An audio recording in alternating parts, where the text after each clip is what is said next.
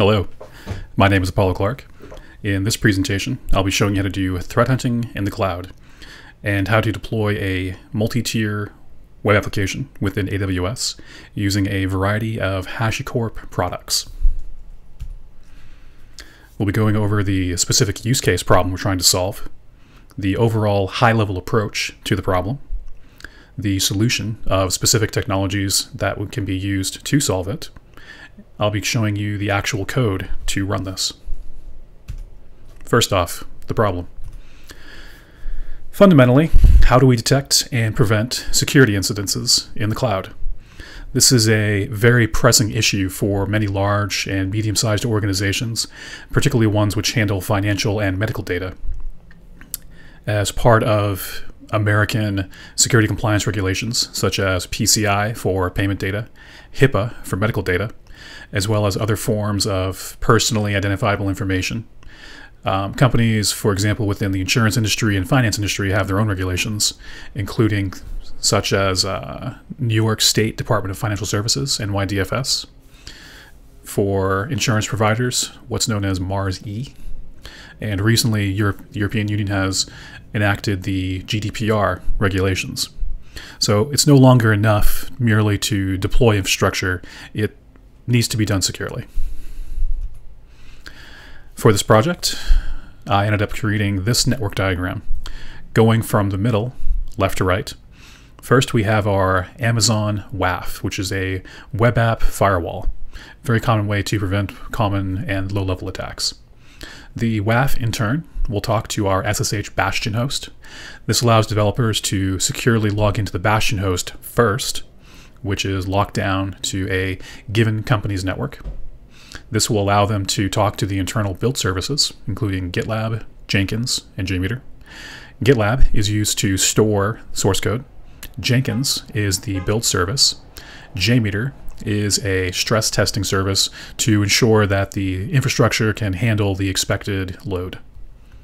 On the bottom, we have the ELK stack, which is from Elasticsearch Company. This allows us to collect logs and monitoring for the various services, including the ones that we deploy, as well as ones native to AWS. These logs are then backed up into an S3 bucket, which is a generic file storage. We include CloudWatch, which is the AWS native monitoring service. This then goes to SNS, the simple notification service. So for example, if a given event such as a web server is having a hard time scaling, the SNS will trigger and cause the service to auto-scale and create new instances. Now, the web app layer, which is in the center, starts off with the web app firewall talking to the ALB, which is a load balancer. This allows us to deploy multiple servers behind a single IP address. Makes management very easy. Within the auto-scaling group, we have an HTTP cache layer. This is specifically a varnish. What this allows us to do is to cache web requests. Oftentimes what happens with most applications for a given user is they will talk to the web server, and then the web server will talk to a database. The response comes back, gets processed, and returned. The problem with this direct solution is that many times the data coming from the SQL database doesn't actually change. So if I go to a website and hit it once a minute as an individual user, that data is probably not going to change very much. It may not change for once an hour, even once a day. And the amount of time and compute resources required to process that request tends to be rather expensive. The HTTP caching layer allows us to store those requests and no longer needing to scale up such large web services and SQL instances, allowing a company to save a lot of money. The HTTP cache layer will then talk to the web service layer. This can include things such as Apache, Tomcat, Nginx, or any other web service that can be hosted internally. For this specific project, I only created a single web service layer, but this could be used to deploy multiple web service layer. For example, there could be an authentication service layer. There could be a shopping cart layer, a metrics layer, for example. The web application layer will then talk to the session store, the SQL database, the file store, and the email relay. The session store allows us to store information on individual users who are logged in. It's a very simplistic form of database, but it is very fast and cheap to run. Next, we have our SQL database. In this case, I went with Amazon Aurora, which is a AWS managed MySQL variant. It makes it very easy to deploy, and we no longer have to worry about frequent upgrades and downtime windows. It's all handled by Amazon internally. Following that is our file store. This is where we can store generic static files such as photos, documents, video, etc. Access to this can be done through the web layer. For internal users, it can be accessed using an AIM role, which I'll get into later. Finally, we have our email relay, in this case the simple email service. This allows the web application to send out email notifications to the various users. So the approach. Even if we have this infrastructure, the real question is, how do we do this securely with multiple levels of logging and monitoring? On a high level, these are the 7 things that I generally go for when deploying a service like this. Number 1 is inventory management. In other words, what are the collection of everything that we have been deploying? It's very difficult to defend a network or an infrastructure if you don't know what's there. Next is access management. In other words, who are the users within the system who may be coming from external IPs or other businesses and companies, and who are the internal admins. Next is configuration management. Configuration management is, now that we know what we deployed, how was it configured to be deployed? This can include things such as the Amazon resources, as well as what's running within the web application itself. Next is patch management, because as much as we enjoy using AWS resources, ultimately we still need to run our own servers, and those need to be upgraded over time. Next is our logging and monitoring system. Number 6 is the alerting. So once we have our logs, it would be extremely tedious to have a person manually crawl through them. Therefore, we want to find common patterns that we know may be bad or questionable and generate alerts to allow the SOC analysts to go in and do their investigations. Finally, we have automated remediation. In other words, if we've done everything 1 through 6, can we find situations and scenarios which we know are bad beyond any guesses? And is there any way for us to mitigate them? For example, if somebody were to put a S3 bucket with customer data onto the public internet without any authentication, that's a very bad thing. However, we do have the ability using automation tools to prevent that from happening, and to, if we do see that being deployed, to turn it off. On a high level, the tools I'll be using for this are the AWS CLI. Just for demo purposes, this allows us to talk to the Amazon resources. The triangular circular icon in the middle on the right-hand side is Facebook's OS query. This allows us to look at the servers which we have deployed, monitor them for changes, and keep track of all of their configuration. At the bottom is the Elastic ELK stack. This will be our logging and monitoring service. On a high level, when I was designing this, I wanted to keep it simple, which is a simple thing to say, but rather difficult to actually implement. What keeping it simple means to me is creating a service which I can hand off to a junior engineer who has 1 to 3 years of training and experience, and they are able to manage it.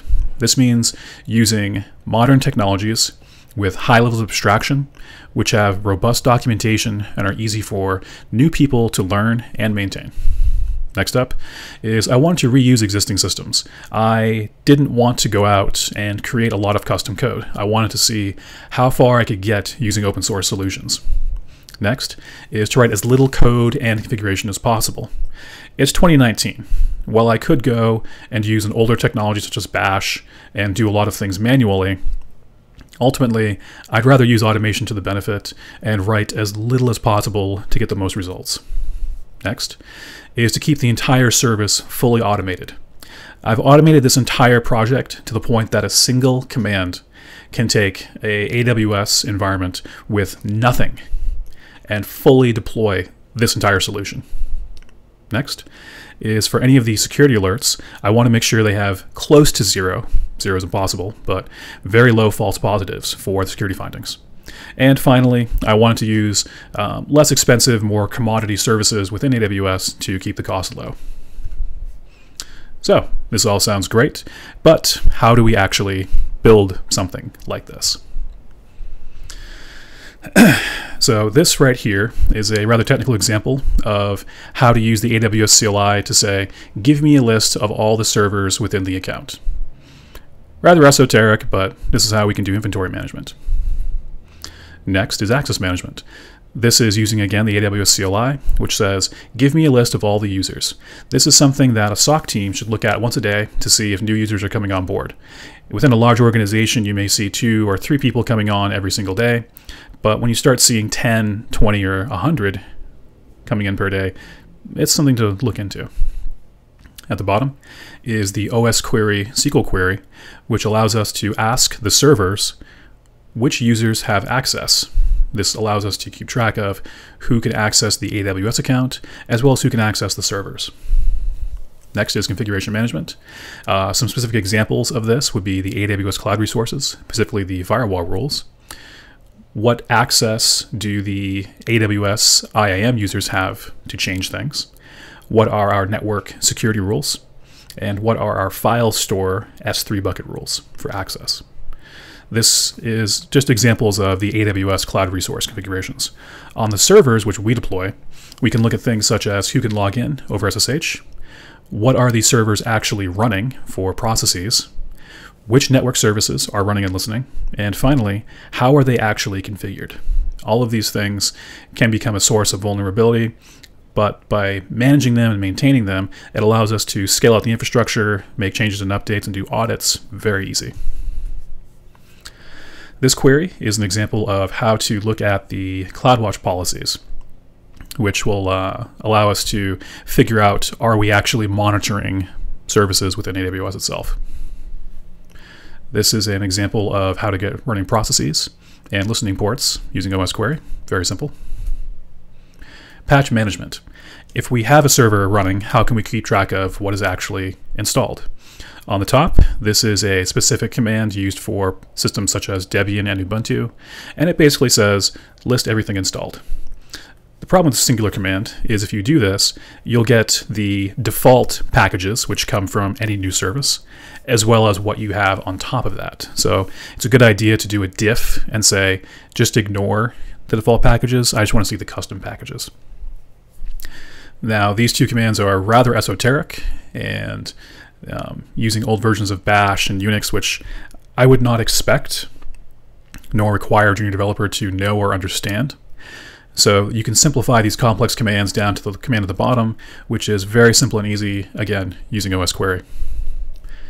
So now that we understand what we're trying to solve, the overall approach, and some examples of specific use cases, let's look at how we can start to store and retrieve the information.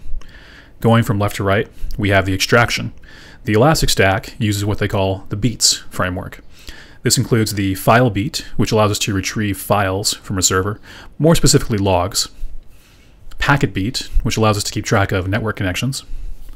Heartbeat, which is a rather high-level service similar to the company Pingdom, which basically says, is the website running? Is the database running? Very, very simplistic things.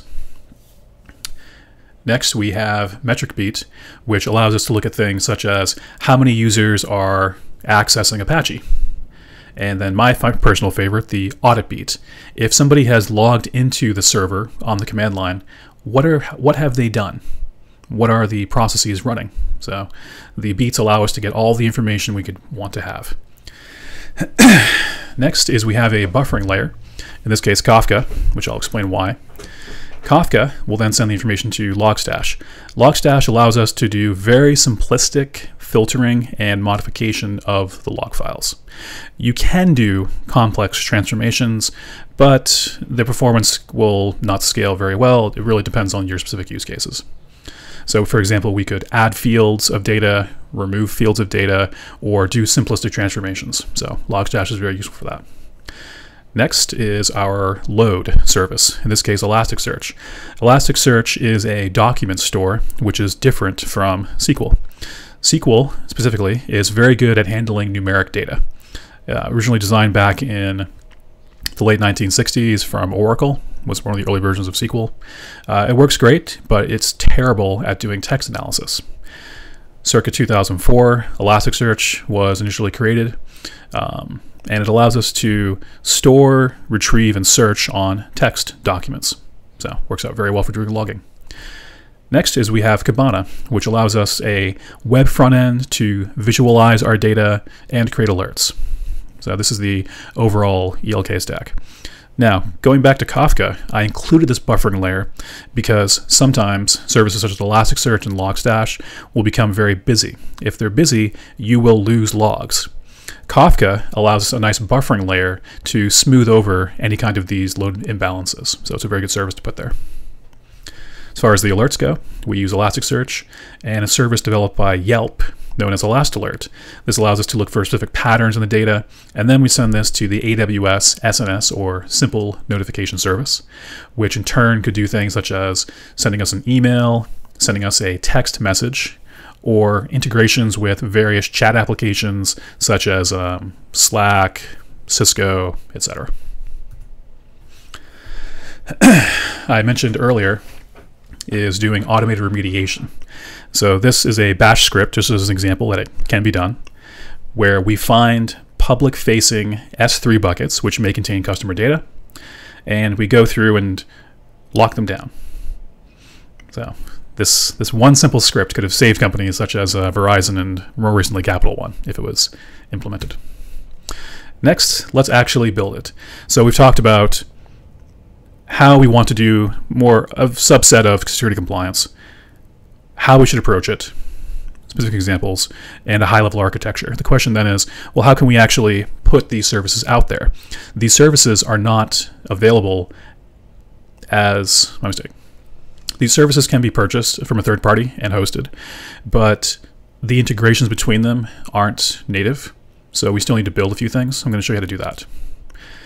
For this deployment, I specifically chose to use Packer, which allows us to build our AWS AMI virtual machines.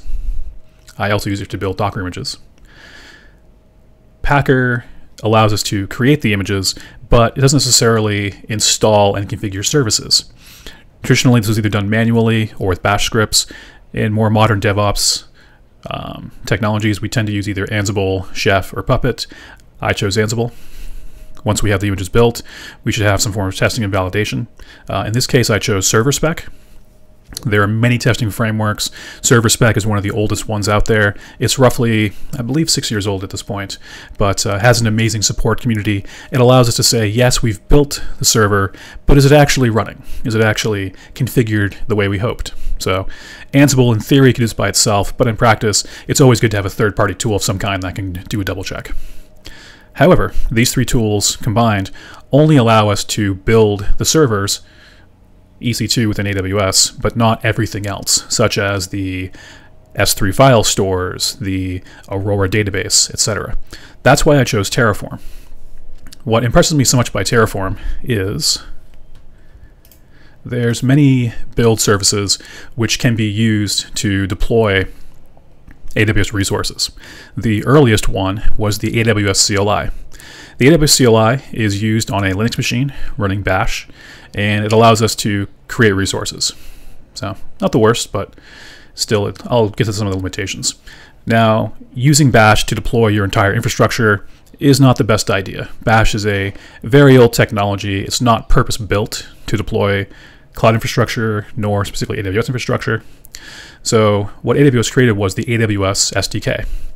This allows us to use various programming languages that we're familiar with, such as PHP, Python, Java, Ruby.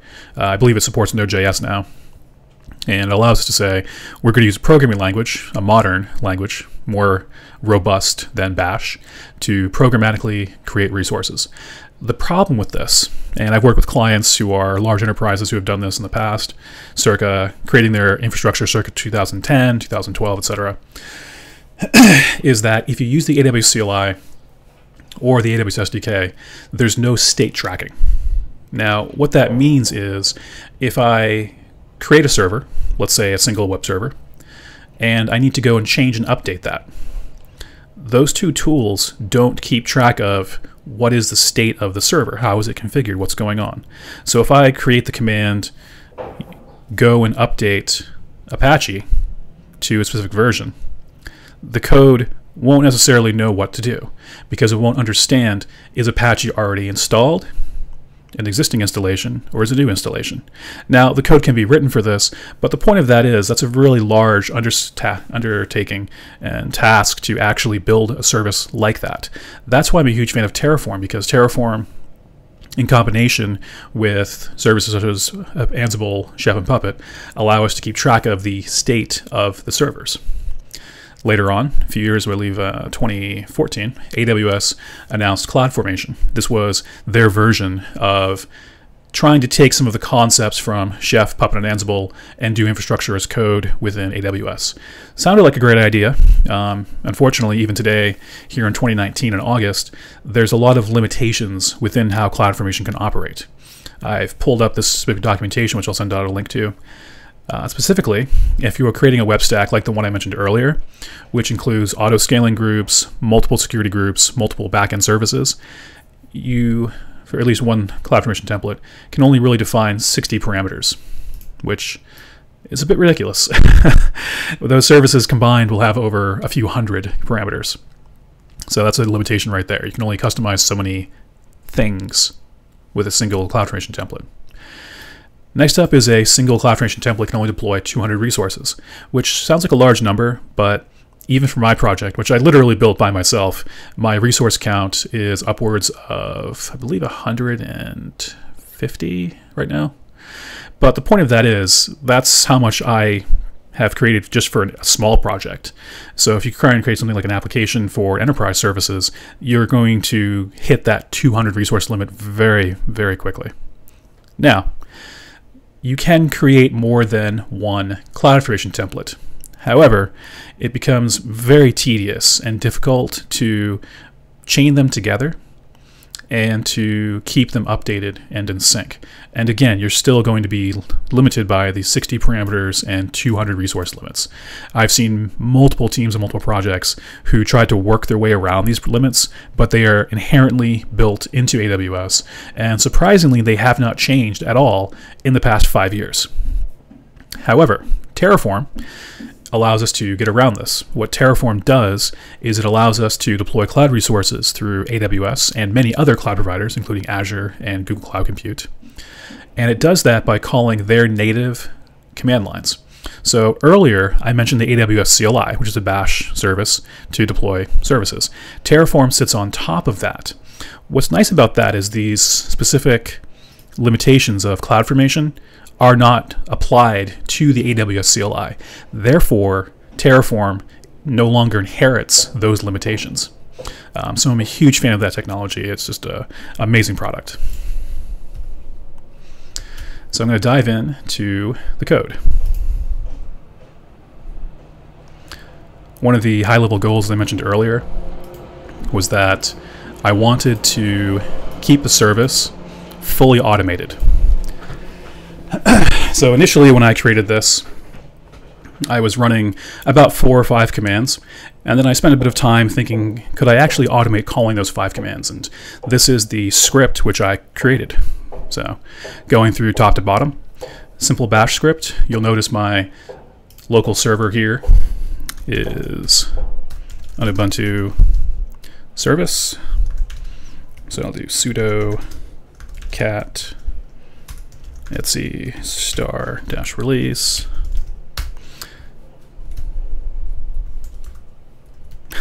Mistyping today, sorry about that. So we can see here I'm running Ubuntu 18.04 LTS. So this is the test service.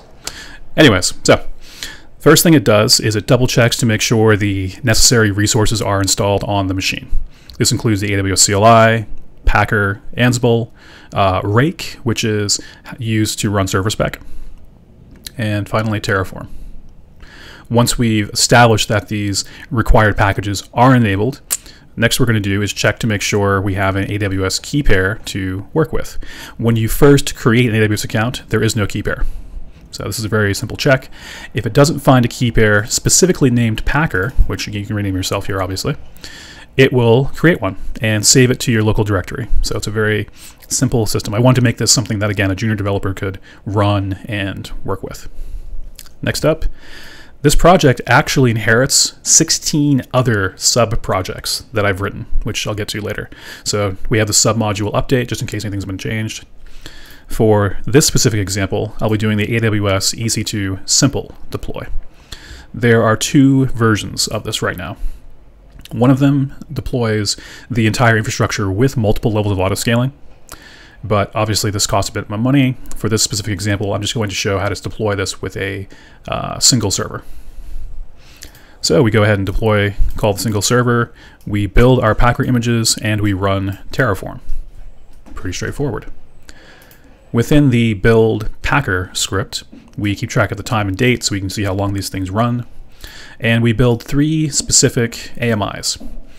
One is to build the base image, which installs all of the monitoring agents, in this case, the Elastic Beats project. The next image installs Java, in this case, OpenJDK 11. Finally, we install the ELK stack, which includes Elasticsearch, Logstash, Kibana, Kafka, and Zookeeper. So we build the AMIs next. Then we go ahead and call Terraform. Because I wanted to keep this project secure, the first thing we do is we go ahead and grab the public IP address of your specific machine. This is used later on within Terraform to ensure that the firewall rules will only allow your IP address access. This makes the demo inherently secure, and I am a huge fan of secure defaults. So, next up is we go ahead and we call the AWS CLI, and we look for the image that we built earlier for the ELK stack. Now we have Terraform do some general linting and validation, and actually go ahead and do the apply.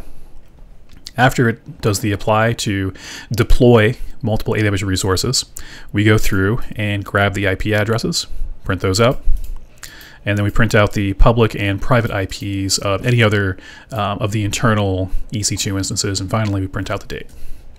So let's go ahead and dig in on what the Packer script is doing, top to bottom. In a production service, I would actually suggest using a service such as Gradle, Jenkins, Travis CI, or Bamboo. I would hesitate to put this in production service, but just for illustrative purposes, let's go through. So first thing we do is we grab the default VPC ID, which again, if you have more than one VPC, you could hard code this or put in some other filter. We grab the subnet ID, which is again used by Terraform later on. We grab the AMI ID of the Packer AWS Java instance. Then we go ahead and run Packer validate, inspect it to make sure everything's correct and formatted correctly, and then actually build this. So let's go ahead and, yep, so again, before we did the beats, then Java, then ELK. So, my mistake, this is when you go to the ELK section. So after you built the beats, after you built Java, this is the one to build the ELK specific version. You'll notice is that all 3 of these chain together. So it's a sequential order for the builds. Once we have all that going and we call Terraform, here is, my mistake, on the ELK server, here is the Ansible scripts. Again, I do not like using Bash in production services, so I went with Ansible as a provider. Here we can see the TCP ports. I've labeled them as far as the services go. Publicly, we only are pushing out the 5601 Kibana port, but the other ports are available for listening if you want to go change the firewall rules later on for easier remote debugging. Next up, we install OpenJDK. We have a cron tab here which says when the server turns on, make sure to restart the ELK services. There's a bit of a contention issue when you start all of them on the same service. For example, if you start Kibana before Elasticsearch database is running, Kibana will crash. So this script basically turns all the services off and then turns them on in a very specific order and does a few pauses between each of them to make sure they all come up at the right time. Next up, these are various Ansible worlds which I've written in the past and a few open source ones I've reused, which install all of the various agents. So we have OS Query, Kafka, Heartbeat, Metric Beat, Packet Beat, File Beat, Audit Beat, etc. And then finally the ELK stack. at the bottom. What you notice about this is this file is only about 85 characters. And this is the beauty of using a service such as Ansible. It makes it, you basically say, pull in the Ansible role, which I'll show you right here.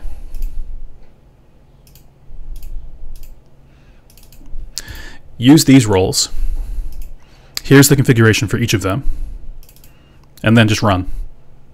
That's it. I'd much rather use this than a massive, and I've seen this in production, 1,000-line bash script. Just, this is simple, this is clean, and I like it.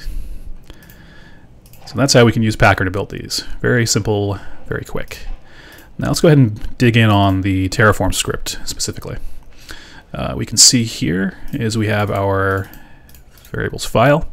This allows us a singular, much like with Ansible, a singular high-level configuration script. In this case, we have things such as the tagging, which is a very important thing in a large infrastructure to keep track of, you have a resource, but who deployed it, for which customer, at what time, et cetera, et cetera. So I put some of those tag information so you can see my username, you can see my email address, and this is good for internal audits on large infrastructures. You can see I chose US East 1, different availability zones. Earlier on the script, I mentioned that we're using whoever deploys this script, we use their local IP, so this value gets overwritten later on, which is nice. I went with a frankly oversized CIDR block for this, so we can allow quite a few instances if we really want to. Broke that down into a -24s, so we can have various subnets within our VPC. And next here is we have the AMIs. So basically, this one is using Ubuntu 16 as the base image. So notes to do that. I went with a T2X large. So this allows us to customize the service size if we want to use a larger server or more of them, et cetera, et cetera, et cetera. So that's how that works. First thing we do is deploy our network. This will set up the VPC, the subnets, the internet gateways, a lot of things here and there. So that's all nice. And this one in particular, I just found somebody else's and I just copy and pasted it because let's keep things simple. Next up, I broke this out as a individual module for the security groups. When I first designed this, I actually had the security groups embedded into the different service layers. So the web layer had its own security group module, and the caching layer had its own module, et cetera, et cetera, et cetera. But I actually chose not to do that approach because when I'm doing network diagrams, I find it's actually easier to think of the security groups as kind of like a Venn diagram. So for example, this ALB with the caching layer will talk to the Apache layer. So this is a big Venn diagram right here. So these two will share a security group. The builder, in turn, will talk to the caching layer and Apache. There's a big circle here and a big circle here. That makes 3 security groups. So that's why I broke out the security module, security as its own module. I create all the security groups, and then I pass down the name of them later on in the build process. So that keeps things nice and simple. Next up is the key management store. This is used for storing configuration secrets. For this demo, it's fairly simplistic. It basically just stores the RDS database, username, password, and address. So it's fairly simplistic. With a larger scale enterprise, for secrets management, this could either be done using, as in this example with the native AWS key management service, it could be done through Ansible Vault or HashiCorp's Vault. Next we have our IAM, the access roles. You'll notice I'm passing in the key management store parameter ARN here, which again is tied to the users, which are created later on. The policy document basically says, allow us to list keys and decrypt them, which I use later on for the services when they need to retrieve the SQL database information. Here is our monitoring and logging layer, which I just happen to call ELK. Again, a lot of the heavy work is being done by the Packer scripts calling Ansible earlier on, so that takes care of that. We can see I put tags, name, owner, email. And next we have the parameter store, where we actually store the private IP addresses and passwords. So most of these are fairly simplistic, fairly straightforward. I'm going to dive into the auto scaling layer here. My mistake. This is an EC2 instance, and again we have the VM type, my mistake, the base image, in this case Ubuntu, the instance type, so how large is it, and we keep track of the IAM profile, which allows us to retrieve the SQL database instances.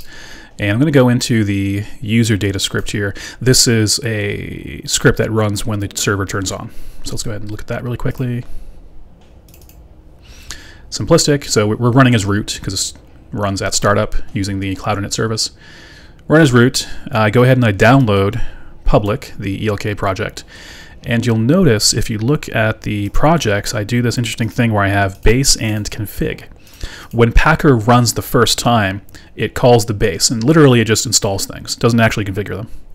However, the config does, big surprise, configuration. Now the playbook for this one looks identical. You know, requirements are all the same, playbook's the same. What is different though is the vars, and there's a very special segment where it will go ahead and retrieve secrets from AWS using the KMS service. This could also be retrieved using HashiCorp's Vault service or Ansible Vault, etc., etc., etc. So after that, after the service is running, we configure it on startup, which is using Ansible here. We run the playbook. And next is we go ahead and run Serverspec to verify that the service is indeed running correctly, that we have the right services installed, right versions, and everything's as it should be. This all gets saved out to the var log service so we can double check and debug as needed. Now, the important thing about this service that I designed is I wanted to enable this as a generic service which could be used for PCI, HIPAA, or FedRAMP.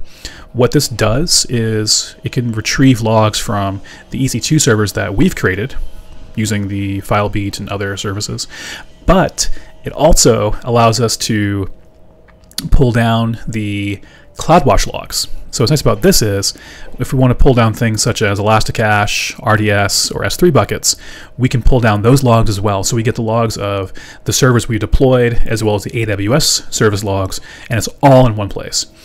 This obviously could be replaced with a service such as Splunk or SimoLogic. I went with ELK because it is one of the more robust and mature open source frameworks. So I hope that this presentation has shown you how you can leverage how you can basically deploy a multi-tiered web app with security logging and monitoring within AWS, and how services such as Packer, Terraform, and Vault can be used to help automate deployments as well as make it secure. So thank you for your time. I appreciate it.